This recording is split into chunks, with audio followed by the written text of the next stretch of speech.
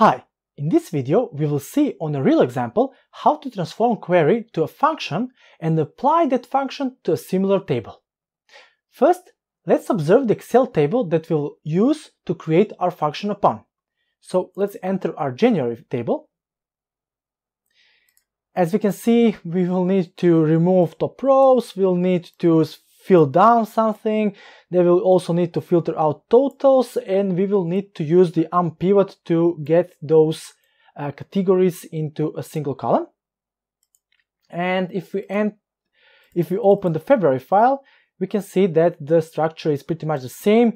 The only thing is that this is for the February data. Okay, so now let's open Power BI file and let's connect to the first source. So let's go to materials and let's connect to January data. We'll connect to sheet 2 and let's go to transform.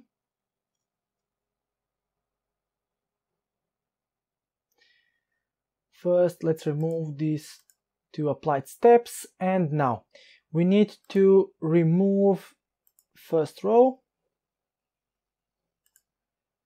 Then we need to promote headers. We'll delete the change type. And then we need to fill this down. We need to filter out total. Does not contain total. And we need to unpivot other columns, and this will be segment, and this is a value, and we can change this to a decimal and change all these other columns with a single step. Right click, change type to a text. Okay, so now we have completed our script based on January sales. We know for a fact that the following month, February, will have the same data structure as January.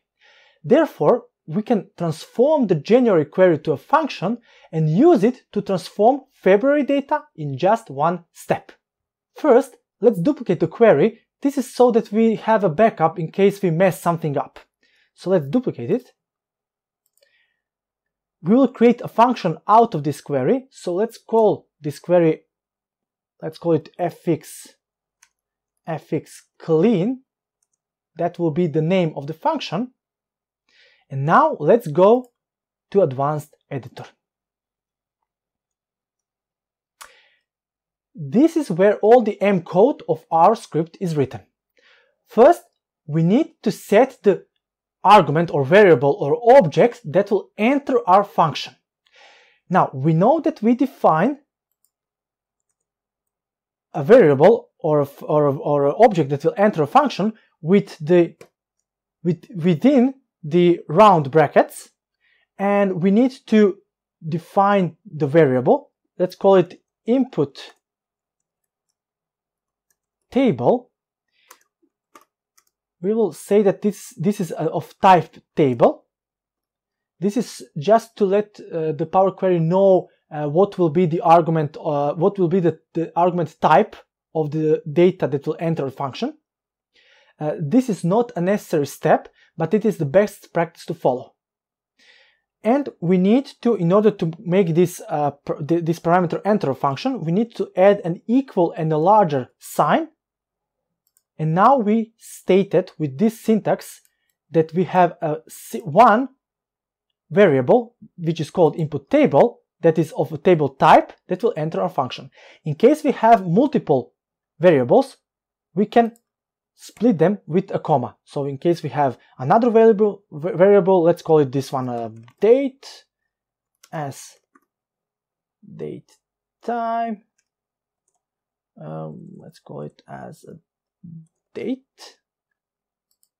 So now we have two functions, two variables that will enter a function. So we have an input table that is of type of table, and we have a date variable that is of type of date, but since we will not be using this variable, let's leave it only as input table.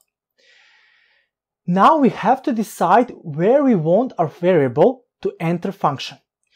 This can be confusing at the start since there are so many words and steps and we are unsure where exactly should our function start. We can simplify this by looking at the names of the applied steps and see if the values they reference are something that should remain stable or will change with different inputs. So for example, the source step, we can see that it is referencing the Excel file named January sales. We know for a fact that we will receive a new February Excel, so this step of the query will definitely change.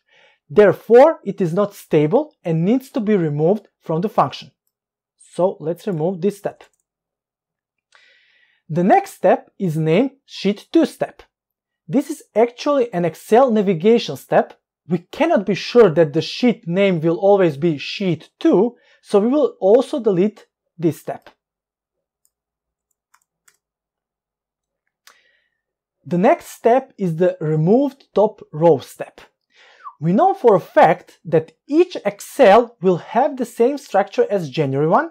Therefore, we will need to remove the first row from the table that the function receives. That means that from this step onwards, the script will do the same transformation steps to whatever table we provide as the input variable. So we need to rename the Sheet 2 sheet step to the name of the input variable, which is the input table. So instead of Sheet 2 sheet, we will say that it will become anything that is supplied as an input table from the top of the argument. So anything that is supplied as input table will enter the function in this step, in the first step, and will get transformed with all the other applied steps. So whichever table the function receives, it will first get its first row removed, then it will use that new table to promote headers upon it, and then fill down along all the other applied steps. This is all that needs to be done to transform the query into a function. So far there are 3 steps involved in creating functions. The first step is to create an initial query based on one source.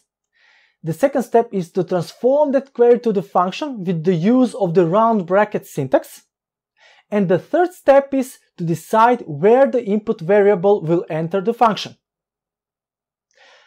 After we click on Done, we can see that the icon changes from query to function.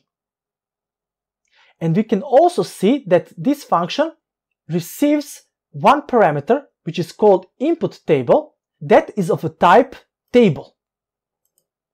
And if we click on it, we can see that at the moment we only have Sheet 2 table inside of our query. And the last step is to invoke the function onto new data. So now let's connect to the February source. Let's go right click, new query, Excel. This time let's connect to February source. We'll connect to it. Let's call this query January. To make distinction, January. And let's call this one February. Okay, we need to remove these 2 steps because they are automatically added. Now we can go to our fxclean function, and from here we can select the February query, which is unprocessed, and we can click on invoke, and by doing that we will state that February sales should enter as an input table. After we invoke a function, we receive a new table in which we have only one step, the source step, and if we observe the formula bar, it consists of only a single call to the function with the February sales as an input variable. If we do not want to create an additional table, like in this example, we can transform the already existing one. So we can choose the February query, we can set to insert one step after the navigation one, and then we can encapsulate the Sheet 2 sheet step with our fx clean function. It will do the same steps as in our advanced editor, as shown in the advanced editor. Okay, now the invoke function broke, but we do not need it anymore. We can also call this step with a more meaningful title. Let's call it call to fx function, so that we know that in this step we called a function. After we invoke a function that does most of the cleaning, we can further adjust the query. For example, let's add an additional column with the name of the month. So let's add a column, custom column, let's call it month name, and let's write February. Let's do the same for January table. Let's add a custom column, let's call it month, and let's write January. Okay. The last step is to append the two tables into one table, and let's do it with append as new option. Let's go to home, append queries as new, and we will append January and February as a sales table.